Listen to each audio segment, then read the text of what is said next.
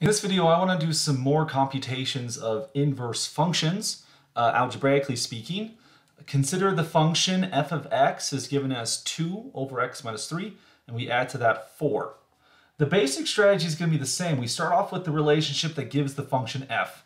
We're going to replace the f of x with a y here, y equals 2 over x minus 3 plus 4. And then we proceed to swap the roles of y and x in that formula, and this will give us a formula for f inverse. We're going to get x equals 2 over y minus 3 plus 4. And now we're going to proceed to do inverse operations until we can successfully solve for the y all by itself. So the first thing we do, kind of reversing of order operations, we're going to minus 4 from both sides. That cancels the 4 on the left-hand side, and that would give us 2 over y minus 3 is equal to x minus 4. Now the left-hand side is just a fraction, right? We want to get rid of the y from the denominator. We have to kind of free it from its prison. It's trapped inside of the fraction right there. One can accomplish that by a couple different techniques. In this situation, I'm going to kind of treat the x minus 4 as a fraction, x minus 4 over 1. That way I can cross multiply. You multiply the 1 by the 2, and you're going to multiply the y minus 3 by the x minus 4. And if we do that, that'll then give us 2 times 1 is equal to x minus 4 times y minus 3, like so. And so 2 times 1 is pretty simple here.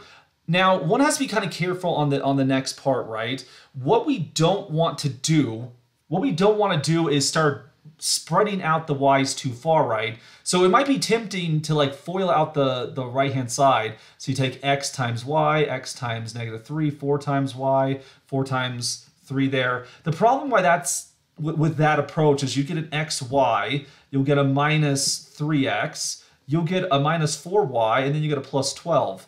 This is problematic for us because now there are 2 y's inside of the equation. We want 1 y, right? We want it y equals. So spreading out the y's is not going to help us. We want to keep them gathered in. So instead of foiling the right-hand side, because our goal is to solve for this y right here, instead, look at the expression x minus 4 and pretend like that's the coefficient of this expression right here, y minus 3. Divide both sides by x minus 4. And you have to do that to the other side as well, x minus 4. Then you'll see that the y, you'll get a y minus 3 from the right-hand side. Then you get 2 over x minus 4. Whoops, minus 4 like so. And now in this situation, you'll notice we still have y all by y is all connected together. We still got to get rid of this stuff that's attached to the y. That's pretty simple. Just add 3 to both sides. And we end up with, in the final form, y equals 2 over x minus 4 plus 3. And so now that we solve for y, we're going to get rid of the y and put back in the name of the function. This is f inverse of x, which we have this thing right here. And you might be tempted like, well, should I add the fractions together, like 2 over x minus 4 plus 3? You could, but I mean, we should do it for a reason. We shouldn't just do something because we think we ought to. There should be a reason motivating why we do it. And so, for example, like we had that choice between foiling this side or dividing by x minus 4. And we actually took a moment and stopped to think about what will happen if we do that. There are consequences to doing things to the equation. Foiling actually caused us to get farther away from solving for y as opposed to division. So we don't do things just to do them. We do them to make things better, right? To make things more we'll just keep with that. We'll make things better. So I'm actually perfectly happy with writing the function in this form because in this form I can very well see the transformations. You shifted up by 3, you vertically stretched it by 2, and you shifted it to the right by 4. If I would start adding the fractions together, the graph transformations would be concealed. Let's take a look at another algebraic function. These things right here, you have a fraction of a polynomial, so you have polynomial top, polynomial bottom. This is what we call a rational function. This type of rational function where you have a linear polynomial on top and a linear polynomial on bottom, this is often what we call a linear fractional. And it turns out that linear fractionals are one-to-one functions, and we can solve for this thing algebraically. And there's kind of 2 ways one could do it. One, you could actually do a little bit of polynomial division.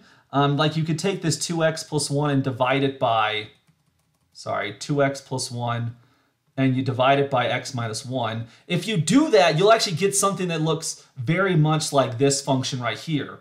In which case, then you can find its inverse the way we did just a moment ago. That adds a little bit extra flavor. You know, sometimes it's a little bit more spicy than we want it to be. And we haven't really talked about division, so we're not going to do that right now. But instead, let's just try the approach we've done so far. Replace the f of x with a y. You get 2x plus 1 over x minus 1. And so then when you switch to the inverse function, you're going to, every y becomes an x, and every x becomes a y. And something different happens this time. We end up with actually multiple y's in the equation. There's a y in the numerator and a y in the denominator. This is actually the situation we were trying to avoid in the previous example. This might be one advantage of doing polynomial division. We actually would only have, by doing the division, you're actually only going to get one x to start with as opposed to two. But like I said, there's a price to paying division, and the price isn't necessarily worth it considering what we have to do now. So our goal is we want to solve for y, but first, to solve for y, we have to combine the y's. We want to combine the y's together. And what we're going to do is we have to free the y's from prison. It's like we have two members of the family that are separated by war. A wall has now kept one in one land and the other in the other, so they have to break free. In order to do that, we need to liberate y from its prison, which we call the denominator, for which we're going to multiply the right-hand side by y minus 1, because multiplying by y minus 1 will cancel the division by y minus 1. But what's good for the goose is good for the gander. We have to do the same thing to the left-hand side so that equality is preserved. This then will give us 2y plus 1 equals x times y minus 1. Now we're in a slightly different predicament than we were a moment ago. In this situation, we have a y imprisoned, right, inside of these parentheses here. The guard keeper, of course, is the multiplication by x. Previously, I told you not to multiply it out because that would spread out the y's. On the other hand, though, since the y's are already spread out, in order to combine them together, we need to liberate them, and that's only going to happen if we distribute the x. It almost seems like I'm giving you different advice. In one situation, I told you not to multiply it out, but in a different situation, I told you to multiply it out. Why the important difference? Well, again, the point is on how we do things not because we're told to, because there's a reason for it. We didn't do it earlier because it spread out the y's. In this situation, since the y's are already spread out, in order to gather them together, we have to free all of them. So I would actually advise we multiply out the x. You get xy minus x is equal to 2y plus 1. You'll now notice that with all of the walls gone, our y's are free to be reunited. They can go back to their missing family member, right? And so we have a xy on the right-hand side. What if we subtract 2y from both sides? That'll put all of the y's back together. And what if we add x to both sides? That way, we put all of the multiples of y on the right-hand side, and everyone who's not a multiple of y will be on the left-hand side. The two y's will cancel, the x's will cancel on the right-hand side. This then gives x plus 1 on the left-hand side, and this will give xy minus 2y on the right-hand side. Now, if I was giving you something like 5x minus x, what would you do with something like that? Well, you would be like, oh, combine like terms, in which case you would get 4x. But why is it 4x? Why isn't it 5x, 5 times 1? Why isn't it, why isn't it 7? Why'd you get a 4 right there? And when you're probably like, well, okay, you have a 5 right here, you have a negative 1 right here, you add together the coefficients. And let me give you some explanation of why that's what we do. You'll notice with 5x and with x, there's a common divisor. We call it the GCD, the greatest common divisor. There's a common divisor of x. And so we can factor out that common x, which would then leave behind a 5 minus 1 times x. Notice if I redistribute the x through, you'll get 5x minus x. Factoring is just the opposite of distribution. You just pull out the thing that was multiplied beforehand. And then you can see that once you have 5 minus 1 times x, that'll then become a 4x. Why am I mentioning that right now? Well, because we're actually in the same situation when you look at this right here. There's a y, there's a y. If you have xy minus 2y, how do you combine those together? add together their coefficients, which is the same thing as just factoring out the y. Factor out the y, you're going to end up with an x minus 2 times y. Now look at your equation. The left-hand side is currently x plus 1. The right-hand side is currently x minus 2 times y. You'll notice that there's only one y in the equation now. Hooray! We have now solved for y. We combined the y's together. That's our first objective. The next part is then, once you have the y's together, now you're going to isolate the y. That is, you want to get everything away from the y. Now, the thing attached to the y is an x minus 2, and it's attached to y via multiplication. So we perform the inverse operation, which is division here. So the x minus 2's will cancel, and then you're going to get y equals x plus 1 over x minus 2. And this would be the inverse function of this linear fraction right here. That might seem quite intense, right? It seems like there might be a lot going on there. But it turns out that we have all of the skills in front of us to do these type of calculations. Like if we go on to, if we look at the next example here, we have another function, f of x equals 4x minus 1 over 2x plus 3. I can promise you that this calculation is actually quite methodical. You do all the same steps each and every time, although, the numbers change a little bit. So compare this example to the previous one. The relationship for y is going to equal y equals 4x minus 1 over 2x plus 3. Switch the roles of x and y as you transition to the inverse relationship. You get x equals 4y minus 1 over 2y plus 3. Multiply both sides of the equation by 2y plus 3. What's good for the goose is good for the gander, so that this cancels on the left-hand side. You then get x times 2y plus 3 is equal to 4y minus 1.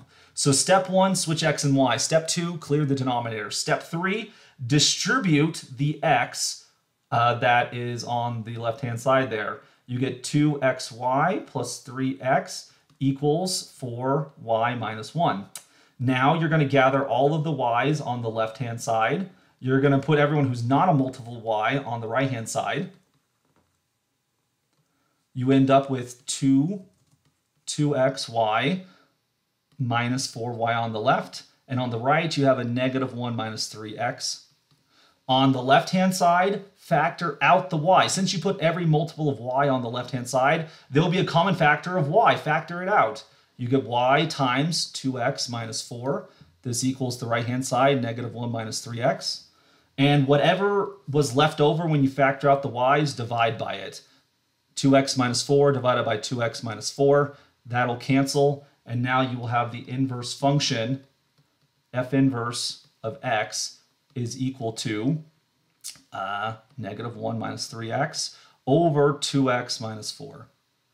See, we got all of the things we needed to do just right then and there. The steps are the same every single time for these linear fractionals. They seem a little involved, but if we're intentional, if we focus on the algebraic steps and more importantly, why we are doing the algebraic steps, we can change the numbers and follow the same process. This is sort of the beauty of algebra. If we can focus on what's essential and we can ignore what's non-essential, what's irrelevant, then we can repeat the process over and over and over again. And that's really what algebra is all about. Focusing on the important things and ignoring the irrelevant things. And that's exactly how we can solve for an inverse function for one of these linear fractionals.